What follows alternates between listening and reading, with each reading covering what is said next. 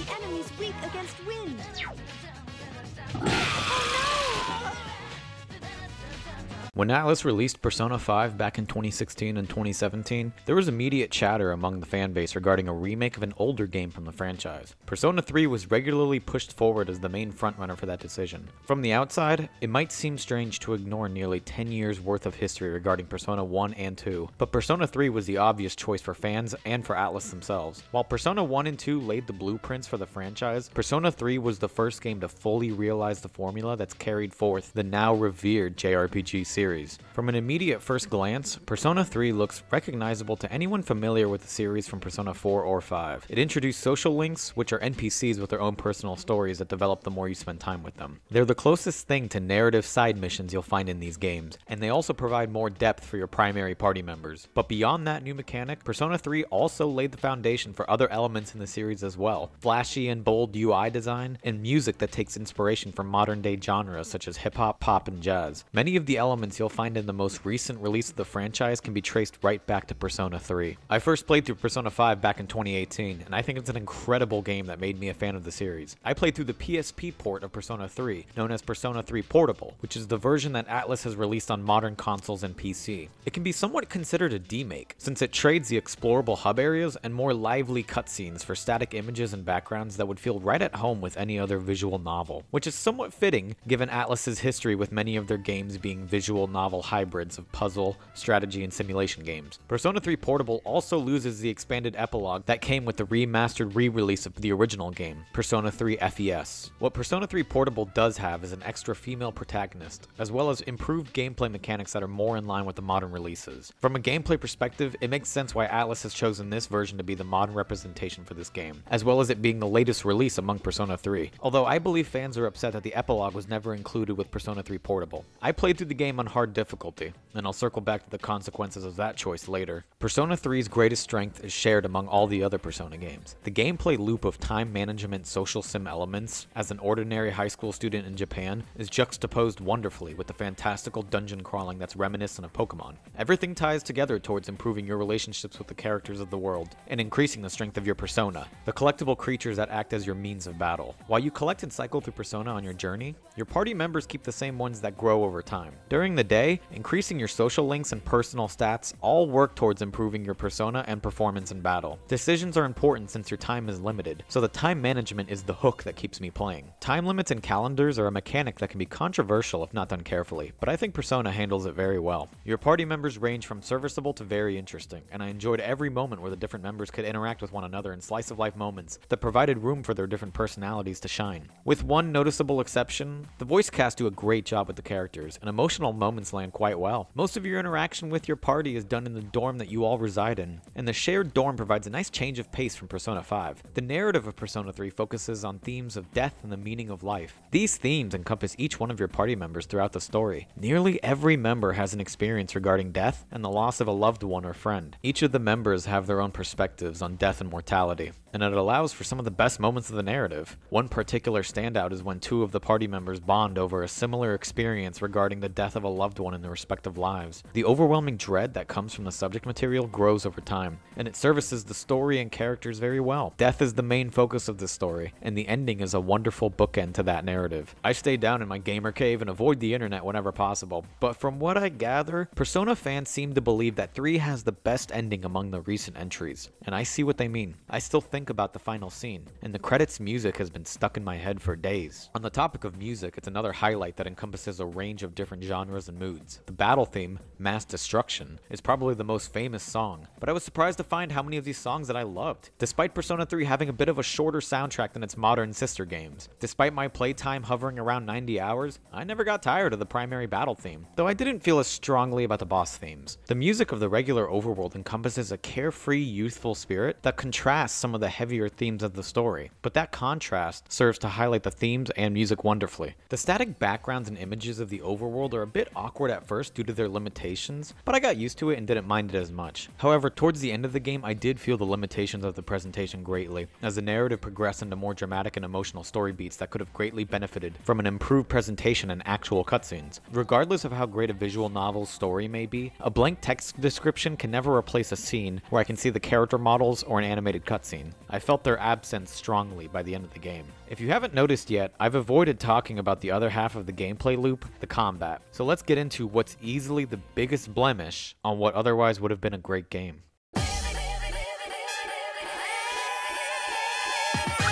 When you're not busy being a high schooler with friends, extracurricular activities, and a part-time job, you're entering the dark hour, a period of time that's only known to you and other Persona users. Here, you visit Tartarus, the main dungeon of the game. Unlike the different dungeons you encounter over the course of Persona 5, you're down to just one here, and it's a shame that Tartarus is boring. Tartarus is composed of small, randomly generated floors that you climb up by finding the staircase on each floor. Shadows wander about, leaving them open to be attacked by the back, granting an advantage in combat. If the shadows spot you first and collide with you, you're at a disadvantage. Combat progresses like a normal turn-based battle, where you focus on using the elemental weaknesses of your enemies to win the fight. Sometimes at the end of a battle, you're given the opportunity for an extra bonus, like money or extra experience points. What I've just described is an average run-through a floor of Tartarus. Find the staircase, fight enemies, and sometimes find some treasure. Every now and then, a floor may have a special condition that adds some much-needed variety, such as fog with limited visibility, enemies that grant you more items, etc. But that's Tartarus, and what you do on the first 10 floors is exactly what you're going to be doing on the last 10 floors, with no significant difference whatsoever. This is footage of one of the first floors of Tartarus and one of the last floors. Can you tell which is which? The environmental changes can be interesting, but they're inconsistent. There's no natural sense of progression with the different blocks of Tartarus, like some degradation or corruption as you ascend. Some blocks do stand out, like the early second block that's riddled with bloodstains. The only functional difference as you climb up are different enemies and a change in the appearance and music every 50 or so floors, but even the enemies start getting recycled. Without knowing the exact number, I would wager there's about 10 to 15 different enemies you'll see, with harder variants being represented by recolors. I don't know the exact division of gameplay regarding Tartarus and everything else, but if I had to guess, I'd wager about 40 to 50% of your time will be spent here. That's 30 to 40 hours of doing the exact same thing with familiar environments to familiar enemies. I enjoy the gameplay loop of Persona enough for this to have never felt like a chore, but damn if that feeling didn't creep up on many occasions. In the overworld, despite doing the same thing on a daily basis, the time management means that you're constantly thinking about your decisions and engaging with the world and all of the options laid in front of you. You could teach a chimpanzee to play through Tartarus, and watching the chimp play would probably be more entertaining than doing it yourself. One of the bonuses you might encounter at the end of a battle is a booster for XP, and when given the choice, I selected that option 90% of the time because I knew it would reduce the possibility of grinding in the future. The only time I looked forward to Tartarus was when I received a new party member or persona that I wanted to try out. That's not even to mention the obscene difficulty curve that you'll run into during your battles. I was playing on hard mode because I felt that Persona 5 on normal was a bit too easy during the second half of the game. So your mileage may vary depending on how much bullshit the game will throw at you, but I imagine that regardless of the difficulty selected, you'll still find a bullshit difficulty curve. For you, it'll just be a curve from easy to tough instead of what I had, which was challenging to absolute complete fuckery. The normal encounters are a pretty fair challenge. You can get through most of them with no trouble so long as you make the right choices and exploit enemy weaknesses whenever you can. If you make a mistake and select the wrong option, you open yourself up to powerful attacks that could wipe your party in one turn. I didn't mind these very much, since many of my deaths during regular battles were due to me not making the correct choice of attack. And death is quite forgiving in this game, since you have the option of restarting at whatever floor of Tartarus you died at, rather than being reset back to your save point. Most of my deaths were my fault. Some of them were not. We need you! Please! Oh no! This could be much more punishing if you linger on a floor for too long, but I usually never did since I tried climbing Tartarus at a pretty quick pace, while also focusing on enough frequent battles so my party wasn't underleveled. I never felt grossly underleveled in Tartarus until I ran into the mini-bosses that you'll find every 15 or so floors. These fights were more than just difficult. Some of them were just borderline unfair. If they weren't taking you down in one hit, then they would use status effects that would render your party worthless. At one specific fight around the first half of the game, I won because of some bizarre logic logic with the enemy AI, where they stopped using the ability that would turn my entire party against each other. I think it may have had something to do with my refusal to use magic, but for whatever reason, I got through the fight that was completely crushing me without doing anything differently. In some fights, it was a better strategy to keep your other party members dead so you wouldn't waste a turn reviving them, instead opting to continue the fight with whichever member was still standing. You can't rely on typical elemental weaknesses for the mini-bosses, since they'll rarely be vulnerable, so you'll have to rely on critical hits, healing, and buffs and debuffs. In that regard, I do commend the mini-bosses for regularly forcing the player out of their comfort zone, which is always what a good boss should do, but many of them take it a step too far. The mini-boss fights among the first third of the game are the worst, since you're lacking incredibly helpful healing and buff spells that you don't start unlocking until the second half of the game. The later mini-bosses are much more tolerable since you'll have more party members and greater persona available to you, which will significantly open up your options and capability for these fights. In that regard, the mini-bosses early on almost feel like they're designed to weed players out. Of all the mini-boss fights, I think there was only one that I was able to complete on my first try. Every other one required at least 2 to 5 attempts to successfully complete, with some taking upwards of almost 10 different attempts. Some of you might think that I was just under-leveled for these fights, and my issue would have been resolved if I had just done a little bit of grinding, but I don't think that's the case, and my main evidence of that can be found in the actual main bosses.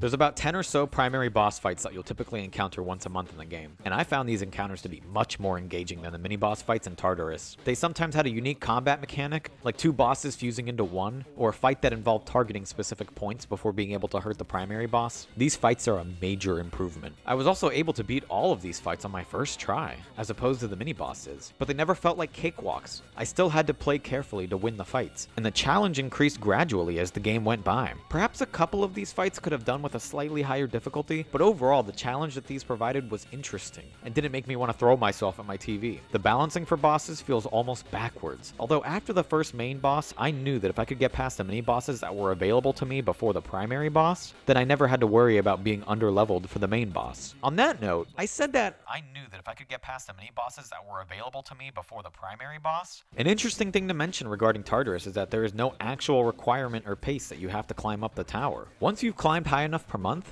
you reach a gate that won't open until the main boss of that month is defeated. As far as I could research from 10-year-old guides, the only requirement for Tartarus is that you have to be at the top by the end of the game for the final boss. It's ballsy for the developers to leave something so important to be completely up to the player's choice, and it almost adds to the school experience, since managing your visits at Tartarus is as important as your decision making during the day. True to a real school experience, you can procrastinate all your time at Tartarus and make your life a living hell for the end of the school year.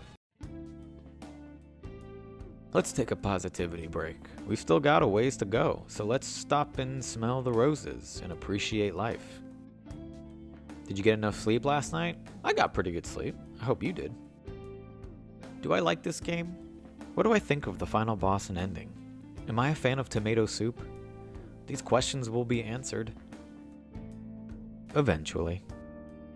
Tartarus may be the biggest issue in Persona 3, but it's not the only one. While I enjoyed the narrative of the game, I also felt that a little more could have been done to spice things up to engage with it more. For much of the game, it felt like there was just moments of waiting for the next thing to happen. It never felt like the player had much agency or urgency with the developments of the plot, at least early on. It almost feels like you're a participant in the journey, rather than the active leader looking to make a change or accomplish a goal. There is a goal, but that leads into another issue. The phrase, "oh, the game gets good at blank hours," is thrown around a lot to excuse games with a terrible introduction and first act, but I think that phrase is applicable here, but not as an excuse. I felt that the game's introduction is incredibly weak, providing no real motivation or guidance to the player. I don't mean that the game is lacking a tutorial, but it needs some goal or hook that just isn't found. For the first chunk of the game, I didn't really understand the need to go to Tartarus. There was no urgency or draw, and there was no compelling plot or conflict developing during the day that grabbed my attention. The introduction of the main bosses does help to build momentum. You also gain access to side quests somewhere around the 5 to 10 hour mark, which were incredibly useful for providing motivation regarding climbing Tartarus. Some of the side quests had deadlines for completion in order to obtain a reward, with many of them involving reaching certain checkpoints in Tartarus before a certain date. So that provided a much needed sense of urgency and motivation when it came to the dungeon crawling. It's just a shame that the game didn't introduce this in the first few hours, as that could have improved the pacing. While the player motivation and routine becomes more fulfilled after the first few main bosses, the narrative doesn't truly start gaining momentum until around the halfway halfway mark. That's nearly 30 hours of playtime before I started engaging with the narrative. The intrigue of the plot becomes much more clear once more party members were introduced, which is a welcome change of pace, but also a disappointment that the first half of the game feels very shallow in terms of interesting plot and character development. Some of the best character and plot moments are found in the second half of the game, which makes sense for a long-form story such as this, but it's a shame that the first half feels so lacking and empty as a result. A few party members could have stood to have much more character moments in development. I also think that at the very least, there should have been more interactions with the party early on. I understand the characters weren't totally familiar and comfortable with one another yet, but I think that could have possibly led to interesting conflicts and moments of discourse and tension within the group early on. Instead, a lot of the chemistry of the early party reminded me of when you were forced into a group project from school without your friends. You'll get your work done and maybe make some small talk, but it never goes beyond that. And for Persona 3, it never felt like it progressed beyond that small talk awkwardness until the halfway point. There were some exceptions, but they were very few. I can't remember them easily. When the themes of death and life connect and the characters engage with them, the narrative is at its best. It's just a shame that the first act of the game lacks meaningful moments to keep the player interested. I don't think it's an exaggeration to say that, while I found myself engaged with the game's mechanics and routine after about 5 hours due to my love for Persona 5, I didn't find the plot interesting until the halfway point, which is a big issue. I wouldn't fault any player for losing interest in this game before completing it. Another lacking point is the antagonist you'll run into on occasion. Again, just like the rest of the narrative, these characters aren't introduced until close to the halfway mark of the game, or at least that's how I remember. If they're introduced earlier, they don't start having a large impact on the plot until much later. This villainous group is pretty boring and don't offer a meaningful foil to our heroes, except for one who has some actual depth and development over the course of the story. While I would have liked for her story to have a bit more time spent on it, I enjoyed watching it and her relationship that she develops with one of your party members. It services the greater themes of the story while adding depth to your party member. The other two villains are forgettable and predictable. You can tell exactly where the story is going for one of them the second you see them on screen. At the very least, they have some fun and memorable designs, and that compliment extends to all the other characters. Shigenori Soejima has been the primary character designer for the Persona franchise since 3, and his work is as great with Persona 3 as it's ever been. One of the greatest strengths in Persona is the character design, which does a lot of heavy lifting for the game's personality alongside the music and voice work. Before moving on to talking about the final boss of the game, I'd like to provide a spoiler warning if you're sensitive. I won't be revealing the identity of the final boss, nor going into any plot details. I'll be talking in vague terms about some mechanics of the fight as well as my experience, but I won't go into any heavy detail that would ruin the surprise of the fight. If you're extra sensitive and don't want any preparation or knowledge, then you're welcome to skip to the timestamp.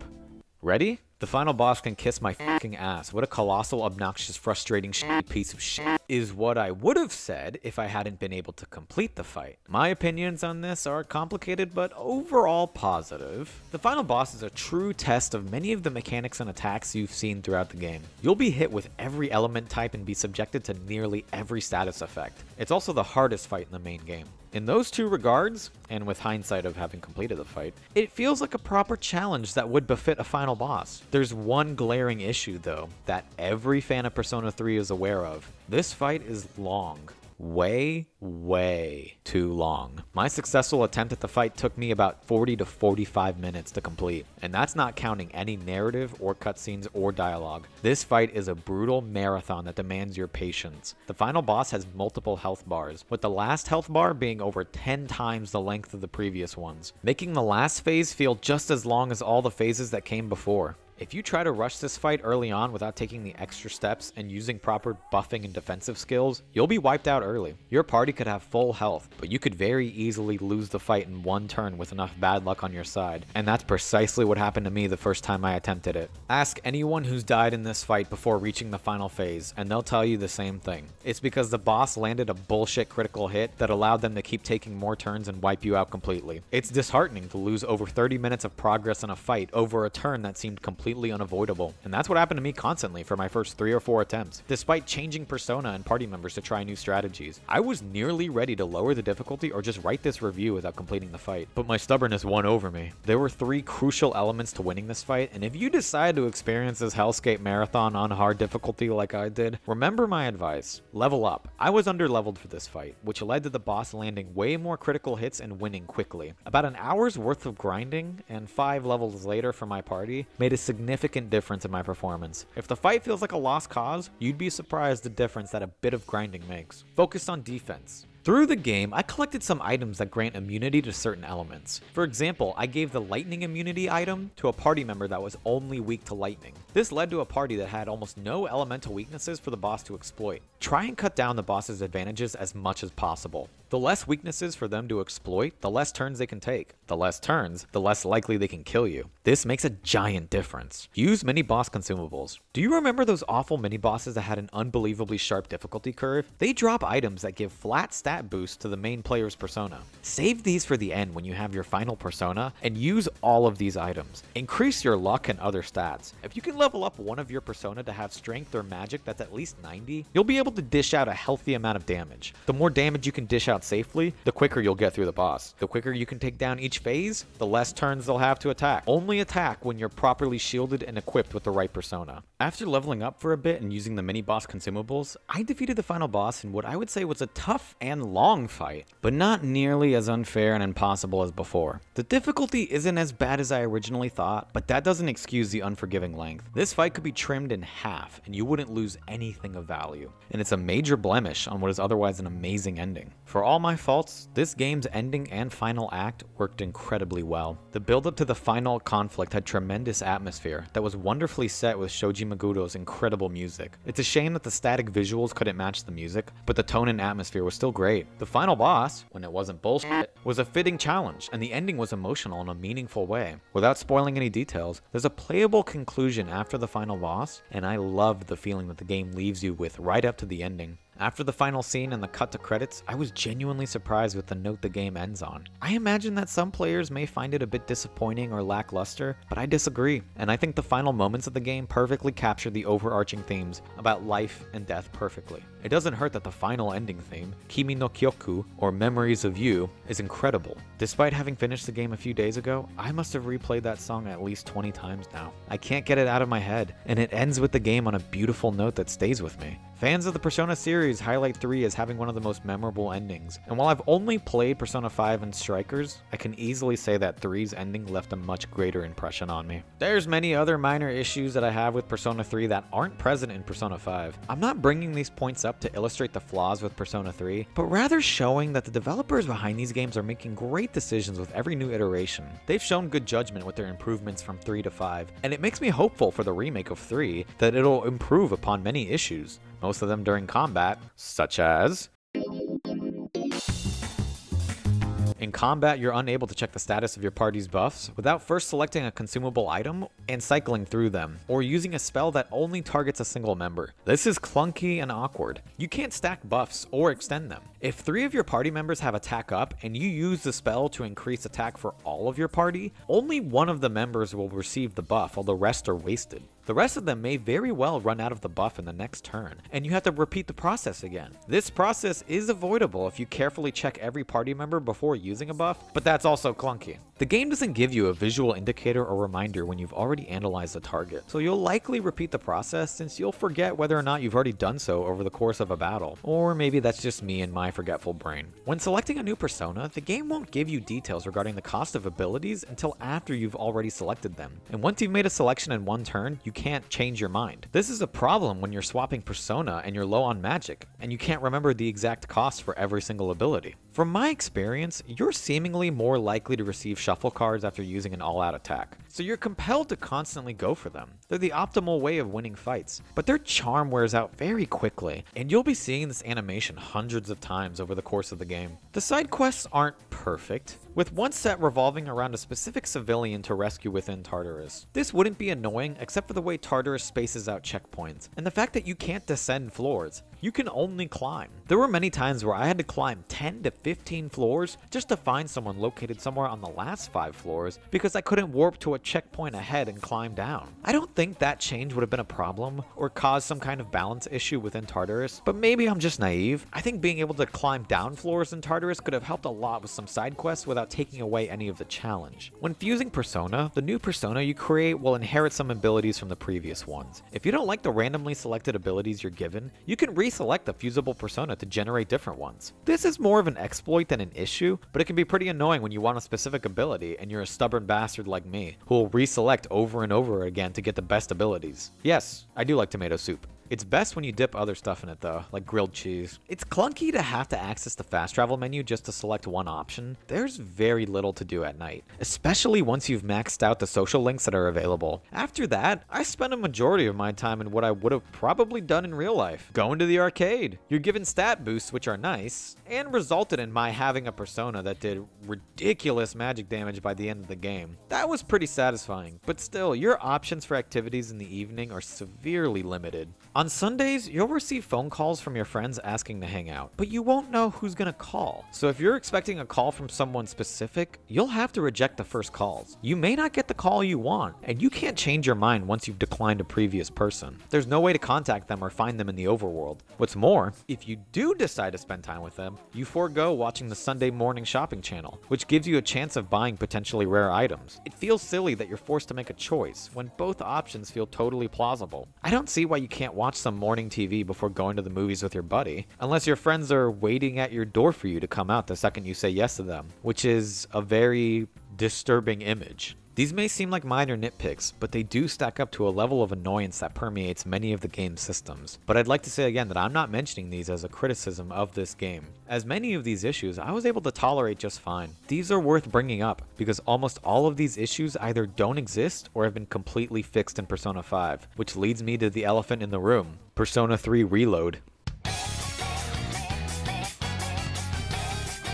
Persona 3 has a lot of untapped greatness laying dormant within, much like the nature of Persona themselves. The visual improvements of the remake are an obvious first step, and they'll do a lot for improving immersion in the world as well as the strong emotional beats of the story. These improvements will be even greater when compared to the static nature of Persona 3 Portable compared to the previous releases. Some more activities could be added to the overworld, which would be a nice touch, but not required. What would be much more important is greatly changing the activities that are available to you in the evening, or making the dorm a much more engaging space. The only thing the dorm is good for is walking the dog or your bedroom, which lets you study or sleep early for a stat boost. Some interactivity within the dorm and your party members would breathe a lot of life for it. I don't think the story needs a whole lot of changing, but extra dialogue between the party early on would help tremendously, as well as the goals and motivations of the player being more explicitly defined. I don't think this would require a tremendous amount of work, but I'm not so sure on this one. Simplifying and streamlining combat and personas will go a long way towards fixing the tedium regarding battles. Speaking of battles, Tartarus is the biggest blemish of the original game, and it would need a pretty significant overhaul. The easiest improvement is dialing back the difficulty curve on the mini-bosses, at least on hard mode based on my experiences.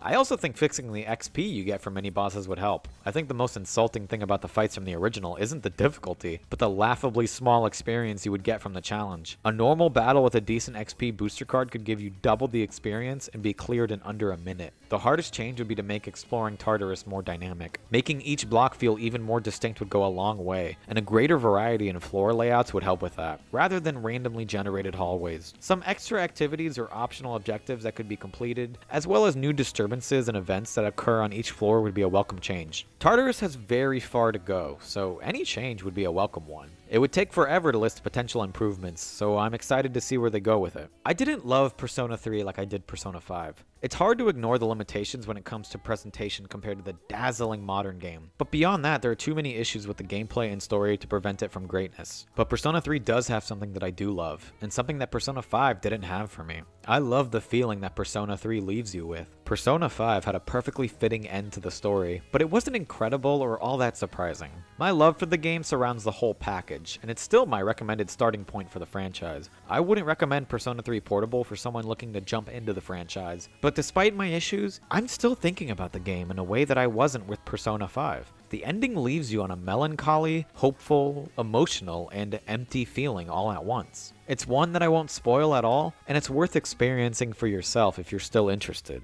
I would recommend Persona 3 Portable to anyone who really liked Persona 5 and are looking for more of that gameplay loop. You may have similar gripes that I do from the lack of quality of life features of Persona 5, but I imagine you'll enjoy the game fine. If possible, I'd suggest getting the game for the Switch or Steam Deck, and so far that logic applies to all of these games. The handheld nature suits these games and their calendar gameplay systems very well, and provides an extra addicting quality. I think Atlus is aware of this too, given that Persona 3 Portable and Persona 4 Golden were originally released for handheld devices. It's still a gigantic mystery why it took them so long to release the game for the Nintendo Switch. These games are perfectly playable on other consoles and PC. My playthrough of Persona 5 and Strikers was on the PS4, but I'd still recommend a handheld over a console, whenever possible. Fans of Persona 3 are diehard, and I can see what it is that they adore about this game. The tone of the world it presents and the themes of the story are incredible when they're at their best, but I believe further greatness awaits. If Persona wasn't a respectable and well-known name in the gaming industry before 2016, Persona 5 rebelled against that status quo and earned itself the legendary reputation that it still upholds. But that reputation starts with the groundwork that Persona 3 laid forth. Despite spending nearly 90 hours in this world,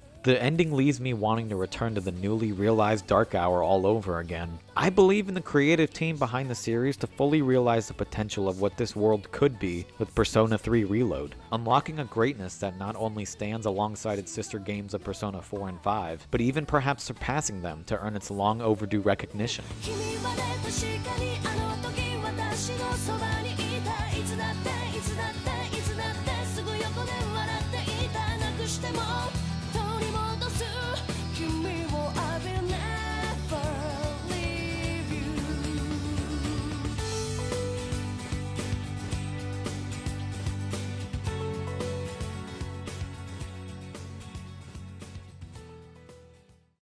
Don't worry. I'll always protect you.